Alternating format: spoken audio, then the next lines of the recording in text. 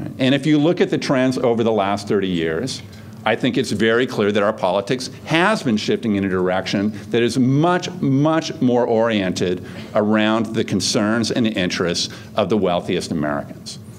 There are two aspects of that story that Jacob and I try to tell in our book.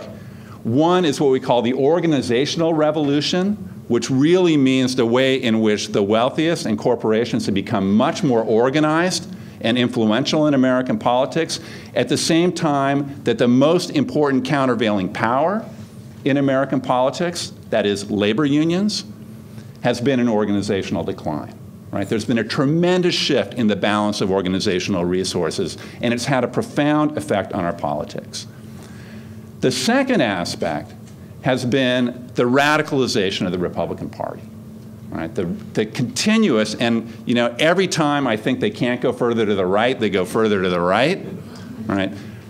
President Obama said the other days, and I think this was actually quite accurate, Ronald Reagan could not win a Republican primary today, right? Adopting the kinds of policies that he pursued in the 1980s. Right? The party has been radicalized. Here's a slide. People often talk about polarization between the political parties as if it's somehow about the Democrats moving to the left and Republicans moving equally to the right.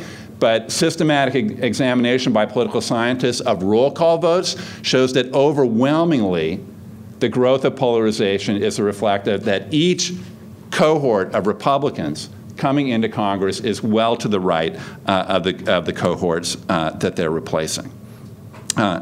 Now, to say that the shift to the right of the Republican Party is a really, really important part of the story is not to let the Democratic Party off the hook.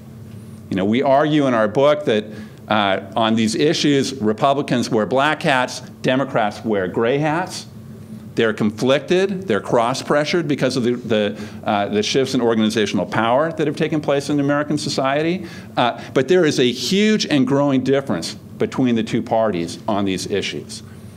A simple way to see that, a concise way to show that is if you take the difference between the policies that the Obama administration would like to continue on health care over the next 5 to 10 years and contrast them with the proposals of the Ryan plan that was just the budget that was passed by House Republicans, the difference in the health care outcomes of those policies is something like 40 or 50 million Americans with or without health insurance, depending on which path you take.